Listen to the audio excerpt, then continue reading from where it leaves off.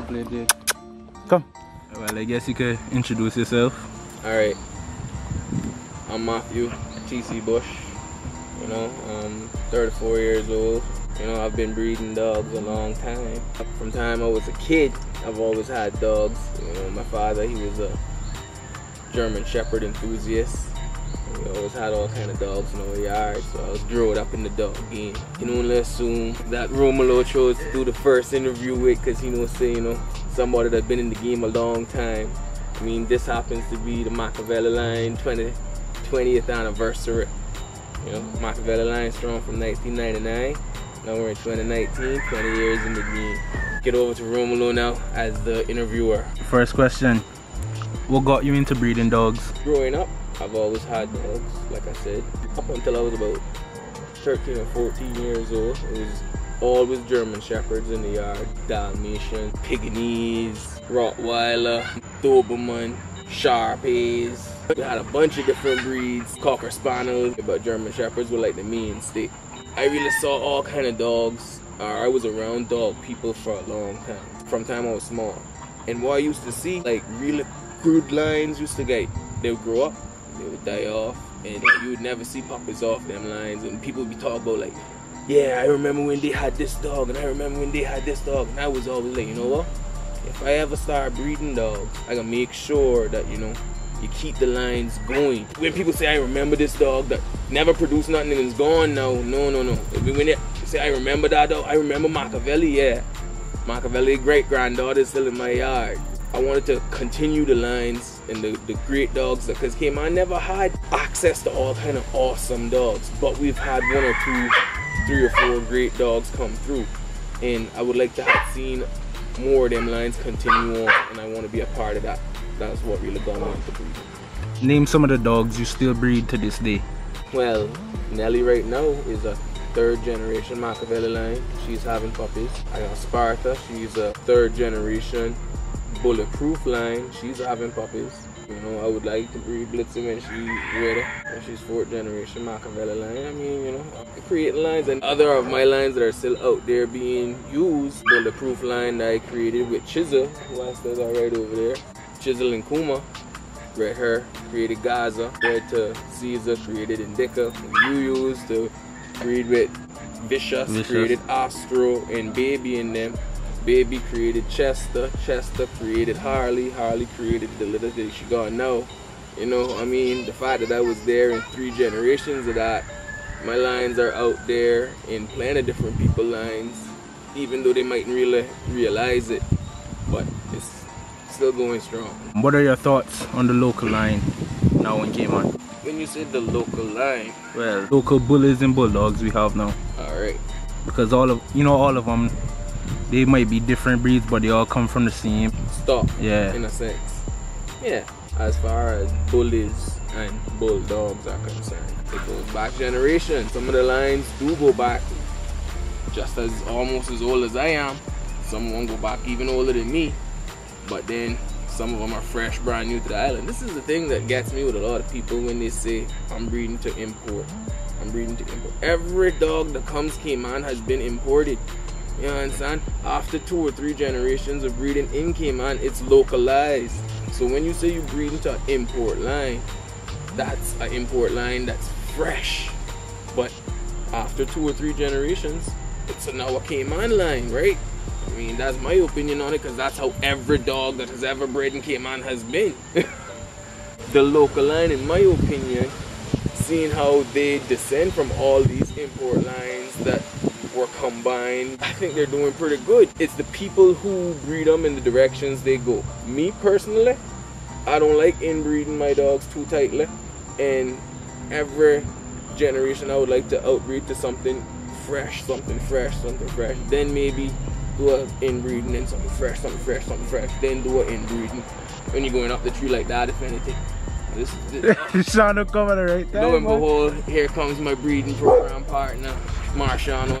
You know, he helped me get into it. In the past 4 or 5 years, maybe 5 or 6 years, the injection of Grand Champion line bulldogs, because when Jed went states, he bred with Grand Champion lines and brought down Grand Champion lines.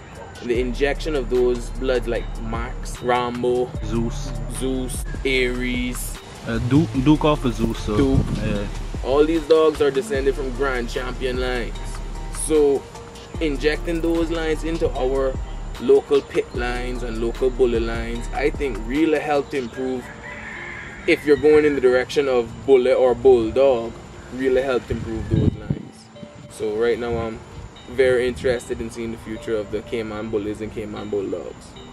How old were you when you started in the dog game? Well, like I say, my first personal dog was Machiavelli. I got him in 1999 when I was 15. I was 15 years old. But he wasn't my...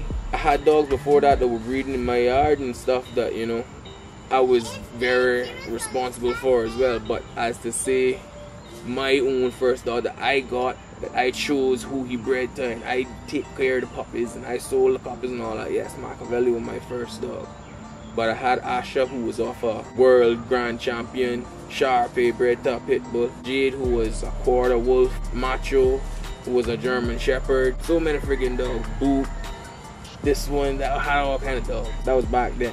That was leading up to me getting Machiavelli, who was my pit bull cross Rottweiler. And I was like, yeah, this is my dog. Got him in high school, you know, sold puppies off into my classmates, you know. They had dogs. Machiavelli was a grand champion in his own right. That was all long ago, back in my starting out days as a child. What's your thought on papers? Paper and dogs. Well, 13 into the Cayman Islands. In my opinion, when it comes to papers versus non-paper dogs, you know, realistically speaking, you also have to take into fact it's a breeds thing too. Because their breeds, well, alright, let me just say this. All dogs are mutts. Like they say at the beginning, the only full breed is the wolf. When you come to having bullies, especially these American bullies, and oh, I have a papered American bully by the ABKC. Why do you have an ABKC? Because the AKC and the UKC didn't want to give them man papers, so they created their own kennel club to paper their dogs. There are plenty of dogs that have pedigrees and stuff that go way beyond American bullies and the bully breeds that we have today that this interview is pertaining to.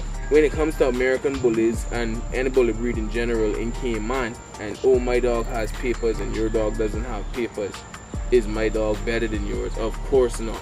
Because I've seen with my own two eyes in the States plenty of dog shows, whatever, and there's barn, house, backyard breed dogs that come out way better than any paper dog and can work way better and do things way better. And that's not the point.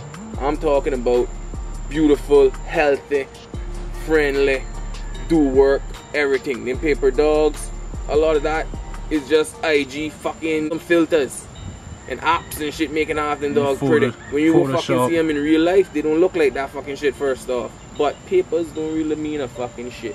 Paper, all that means is that you're paying that kennel up there money to be a part of them. That don't mean that your dog is integrated in anything else. That just means you as the owner or the breeder is paying that kennel that you getting the papers from to be a part of that kennel. That's all that paper means. Doesn't mean that your dog is any better than anybody else dog. That's my opinion on papers. What about supplements and stuff for dogs? What do you think? Me personally, I don't use no supplements or anything other than regular vitamins I can get. And most of the time with the dog food I use, I try to get the green free, because yeah, some breeds don't like the corn and stuff, and some breeds they need more protein. But as far as boosting up your dog on all of this fucking, all kind of fucking shit I see I'm giving them and pumping them up and pumping them up, and then take them off that for a couple of months and see how they look. I mean, what is your dog if it don't have all that juice? My dogs, all I giving them is dog food and they gonna be looking the same way. You take one of them pumped up dogs home and give them dog food, they gonna change how the dog look. It don't look like that pumped up dog no more. And I'm gonna produce that pumped up look. I don't believe in that shit. And furthermore, it's bad for the dog. How long them dogs live? 5-6 years at tops. 3 years. Don't make me have to call out my names and be like, boy, that dog did, that dog, cause I heard about this dog that better than my dog that right there. But he did. Anyway. how the dog Alright. can be pure breeds if they just still throwing back kinks? False. That's false. So how they can be? Still throwing back kinks. Don't have no fucking idea Still having on on the what bites and air is stuff like supposed to that? be. The fucking the set for the air is crop. Yeah. How crop going to be your go-to for air? Isn't the air supposed to be flop, up, Rose. rose, standing, all kind of different shapes for airs? Okay, Your so- fucking set is cropped. All breeds should be showed in their natural state. I would Not true? assume so. All breeds should be showed in their natural state. Ears, whatever ears they got, whatever, you know what I mean? That proves what type of dog was mixed into the dogs, that you know exactly. Okay. Some of the bullies you see that don't got croppings, got stick up ears and look just like Frenchies. I mean, in my opinion, American Bully is a bastardized breed and name of a breed. That name has been fucked up to the point where they add it to every fucking thing that comes out. You understand? It's like, oh yeah, this reindeer over here is an American Bully, and then this fucking toad right here, this is an American Bully as well. They're both American Bullies. This is I mean, different. how the fuck? How come one breed can look? It's one breed, but then it got so much different looks. They got different classes. A different look. A bulldog One looks like a breed bulldog. got A bulldog five looks like a classes. bulldog. Right now we got 5 classes, right? Or are there more now? They got extreme, standard, XLs, classic, and yeah, exotic. Do they really class them? Cause you know they But can't some- be show but there's a dogs. whole bunch of shows that do But got they still USDR. calling them bullies. They're all called bullies. This is why I say the name has been bastardized as well as the breed. Because the original breed was that dude, what? Dave Wilson.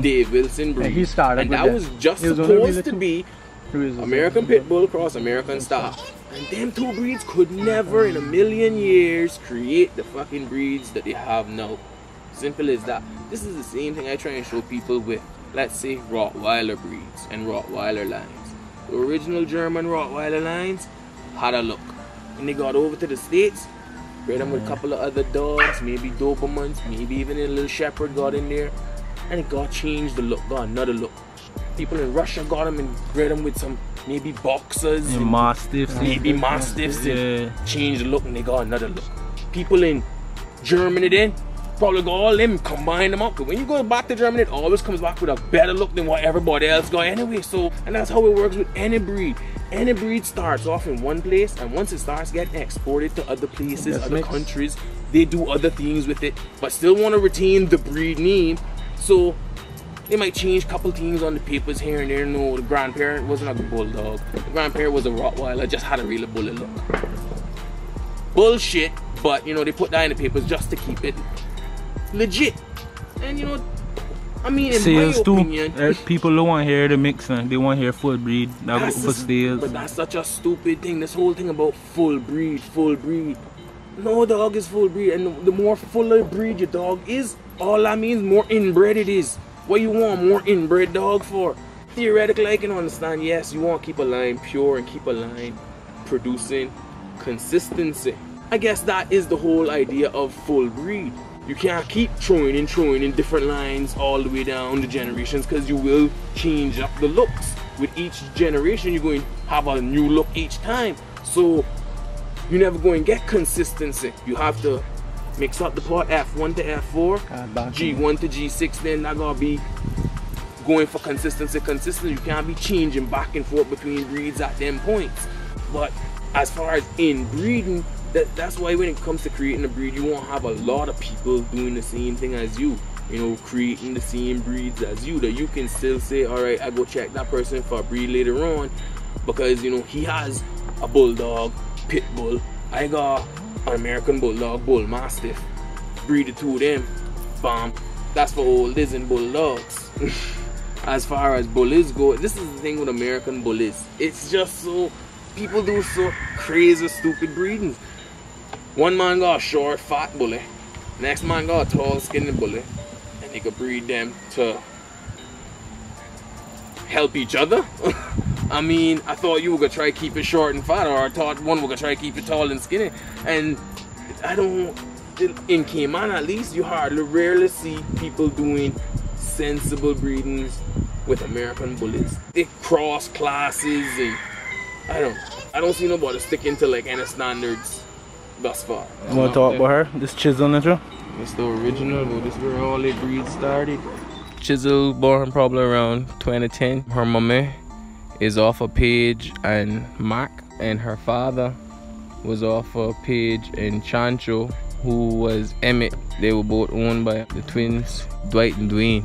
What you say her name is? Blitzen. Who's she off of? Blitzen is off of Nelly and Rampage. Nelly is off of Prada. Prada is off of Machiavelli. Machiavelli is off of, what the fella named Jesse Arch, original big old Rottweiler he brought down from Germany. But then his Machiavelli mommy is a Shaka. Yeah, I hear about Shaka. Daughter, and Shaka came from Noriega as well. Noriega came from a Rottweiler again. Okay, this is Mussolini, aka Mussolini Boy, third generation Machiavelli line.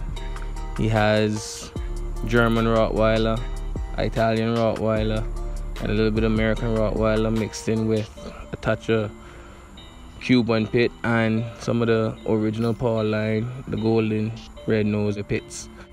Mussolini is off of Prada and Chapo. Prada is off of Machiavelli, and Chapo came from Chad, from Mikey Finelli, bred his male that he imported from Italy, to Tyron and Matthew Smith's female that they brought down from the States. This is Nelly.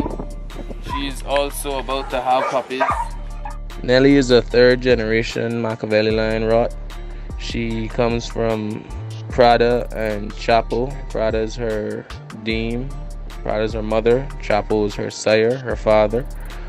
Chapo was Chad's dog. He came off of Mikey Finelli's male that he imported from Italy, bred to Tyron Smith and Matthew Smith's female that was an American import, or off an American import.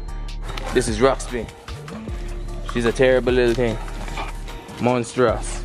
Back end look great, front end look great. You know, works like a beast. Full of drive, great lock, great bite. She's a F2 Cayman Bulldog, quarter Bull Mastiff, half English Bulldog, quarter Cayman Bully. The Cayman Bully, what she have in her is from the Bulletproof line. Who her parents are? Her parents are Sparta, which is off of Athena, and Nebulon. Nebulon come from Orville. She's a giant Mastiff, Bull Mastiff.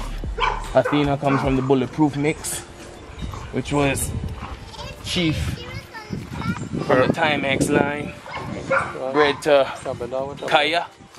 Kaya from the Ghost line. Her sire is? Her sire is Tank. He's a full breed English Bulldog. He also comes from the champion lines that are found in Cayman. This is Becca. She comes from Chisel, as you saw earlier, and she got a little tad bit of the Timex line in her as well. You see the muscle stature she got. Great little dog. I tried breeding her with Zeus, a English Bulldog, and on her first breed she miscarried, ended up getting her spayed. This is Zena. She's a F2 Cayman Bulldog. She's off of Yago, bred by Shano 345 crafted bulldogs. And her mother name is Visa, who was brought in from Jam. This is Greece, who's also off of Sparta. Half Rottweiler, quarter Bull Mastiff, quarter Cayman Bully. Her father is Denzel, a Rottweiler owned by Sylvia that has the pet barn. With her, to me, she is more with Greece. I'm planning on doing like an alternate Cayman Bulldog line. See how one line is English Bulldog, Pit Bull, Bull Mastiff, American Bulldog. She has that Rottweiler blood in there. Instead of breeding her with a Bulldog, I'm thinking breeding her with something as Bull, but maybe not an English Bulldog, you know?